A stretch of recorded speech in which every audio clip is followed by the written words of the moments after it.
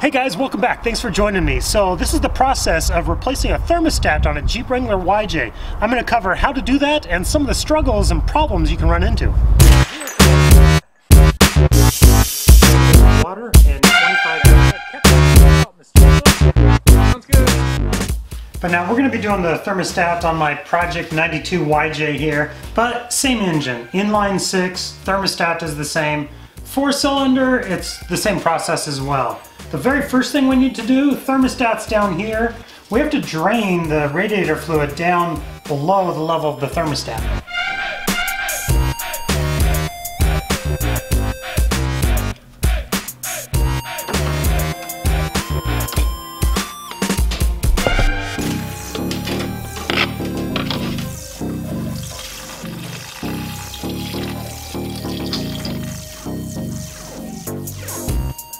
A little air in up top here. Just help it drain faster. And if at all possible, save your old fluid. Well, not if it's old fluid. If it's still good, it's not too old, it's not dirty, reuse it. And of course you also notice my shop cat's not around right now because this stuff will kill her, so definitely don't want that. You know how radiator fluid kills? Causes renal failure. Kidney failure. Interesting little factoid.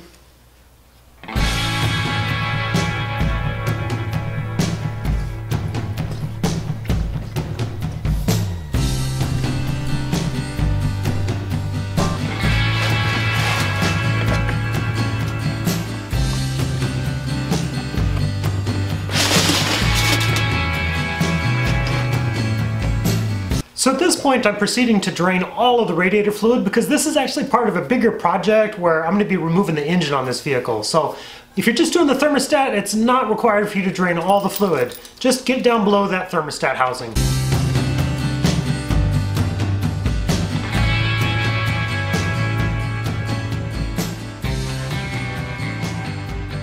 Alright, now that we've got the coolant all drained, we can go ahead and remove the hoses off the this one here goes to the heater core, this one comes over to the radiator obviously, and then we can start taking the bolts off to the thermostat housing.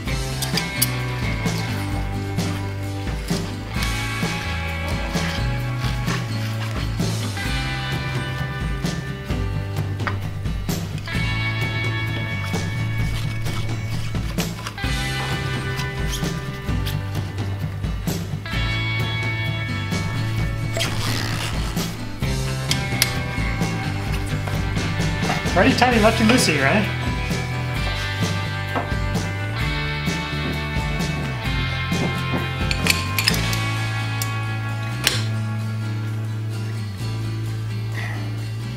I'm getting weak.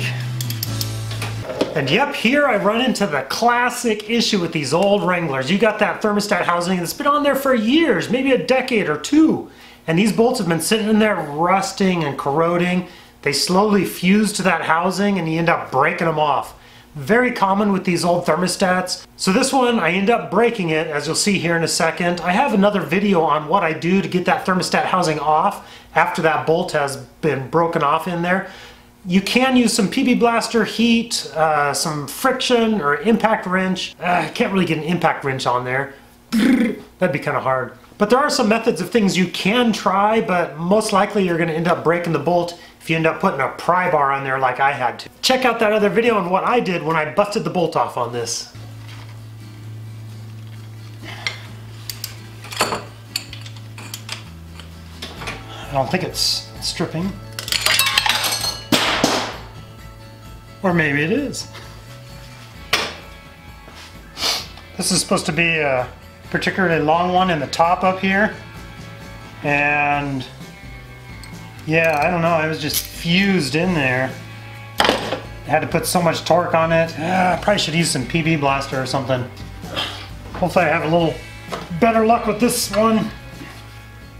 Oh yeah, this one's coming off easy.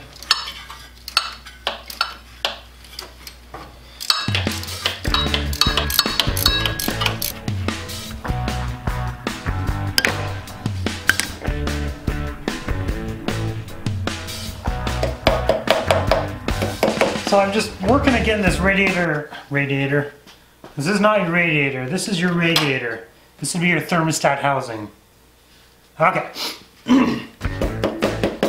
So I'm just working at getting this thermostat housing off of here without damaging the head. Hit it with a little bit of PB blast. I can't get the thermostat housing off. The thermostat housing here itself is not threaded. The threads start actually in the head here. So, because if there were threads in the thermostat housing here itself, it wouldn't suck up tight against the head there. So,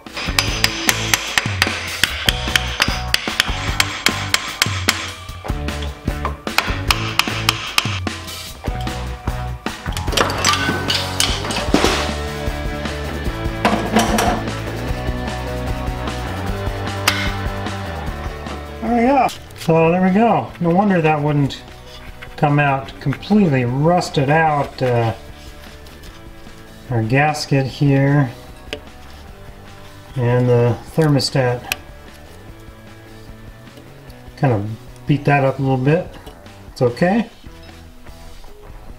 So yeah, in hindsight, I don't think it would have mattered how much PB Blaster I put on this thing.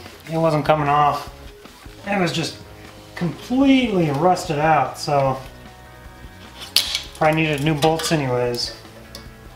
All the PB Blaster in the world wouldn't have gotten it out.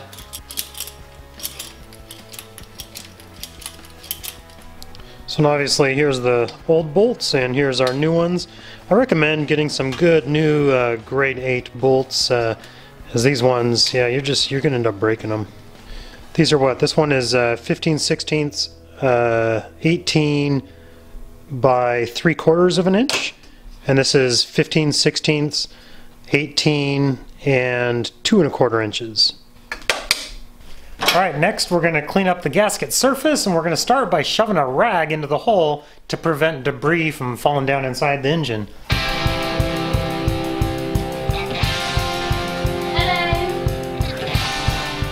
And you want to make sure your rag's not too big and it won't fit in the hole. Get a smaller rag.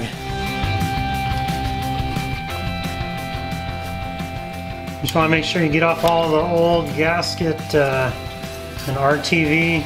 The cleaner you have this, the better. I'm going to be careful not to gouge it and scratch it up too much. But you do want it nice and clean so that you get a good, nice good seal.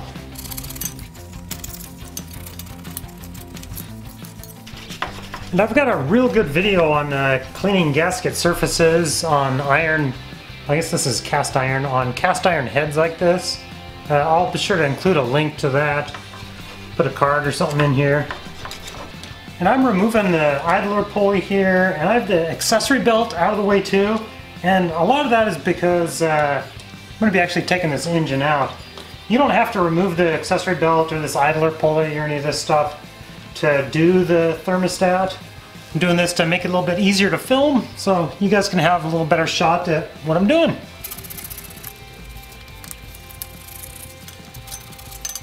And you really want to spend some extra time on this gasket surface. You want it really clean. Nothing more frustrating than doing all this work, putting your new thermostat in, and it leaks.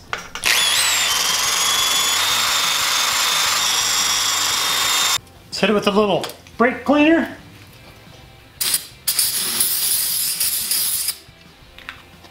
Alright, that ought to do.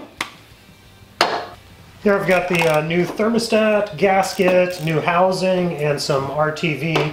You want to buy yourself a real good gasket. This is a Fel-Pro gasket, because nothing's more frustrating. I think I mentioned earlier, you do this whole job and then you develop a little leak. It's like, oh, you're doing the whole thing over again. So spend like $1 more, get a good Fel-Pro gasket. I'll link all this stuff in the description below of where you can find it and what I used. Also, the new thermostat housing, I think this was like, what, 10, 12 bucks or something like that. Now we're going to put just a little bit on the inside edge here. The spring side is the side that goes towards the engine, right? There we go, just a little bit on this edge right here. Does not take much. And it doesn't even have to be all the way around it. The reason we're doing that, sorry this isn't the prettiest job. It's kind of hard to do and film because I'm looking in a window. So we're going to take that and we're going to put it in place. And then we're just going to leave it there. We're going to let that RTV set. So why are we going to do that? Why are we going to put it on there and let it set for an hour? It's like, just throw the thermostat housing on there and you're good to go. Well, a lot of people have trouble with this thermostat slipping out of place when you go monkeying around with your housing here. Let's use the old one. So when you go monkeying around with your new housing, trying to put it in place, you end up bumping that thermostat and it'll fall down and the lip of it will just come over the edge. The lip of it will just come over the edge here. Here we go. So the lip of it will come out of that groove and come over the edge and get down in here and it'll interfere with your seal. Definitely don't want any seal issues. So my recommendation, put a little bit of, do like we did there, put a little tape on it, just hold it in place, leave it for an hour. Go have some lunch, have a beer, I don't know, take a break, just let it be.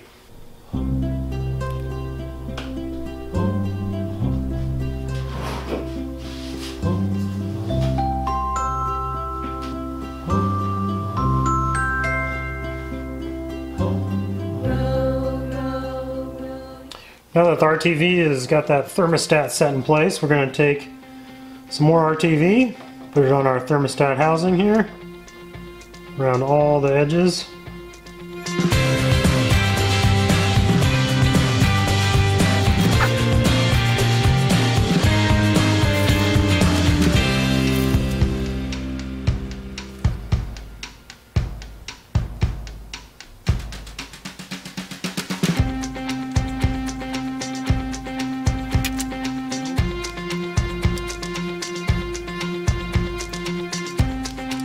It doesn't take a whole lot of RTV, just enough to cover all the surfaces.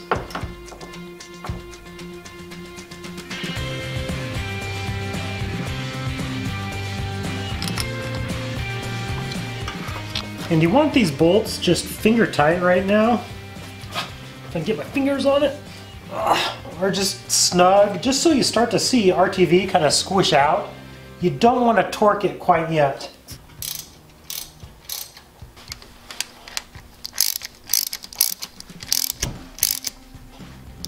So we're going to let that RTV set up for a while. What you don't want to do is you don't want to go tightening it down, torquing it, everything before that RTV has had a chance to set, because what you'll do is you'll end up just squishing it all out and not really have a good seal. So let's take a break. All right, that's had a chance to dry, so now we can torque it to 156 inch-pounds. Inch-pounds, doesn't have to be very tight.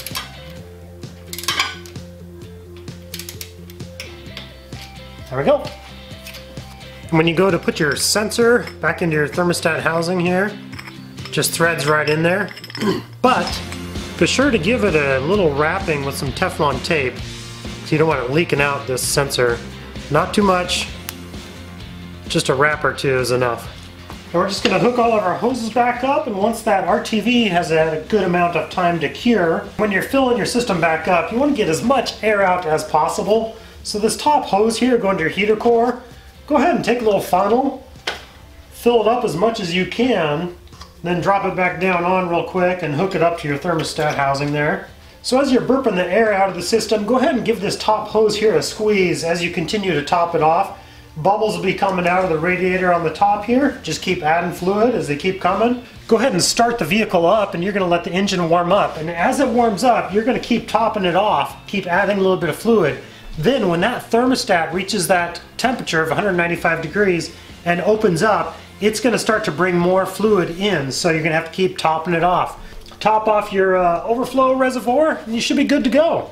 Probably hit it with some PB and you really want to spend some extra time on this. It's hard to hear me when I do that. So we're going to let that RTV set up because it needs to. And on your housing here, don't forget to take your little plug out there and hook your new little sensor in. And to air out, get. If you're new to the channel, consider subscribing. I'd love to have you follow along as I rebuild this old YJ. And a simple little shop tip, if your thermostat has a little hole at the top of it, a little bleeder hole, that's for air to come out of the system to help air get out. Make sure that that little hole is at the very top when you install it into your vehicle. If it doesn't have a hole, you can just drill your own with just a real small drill bit.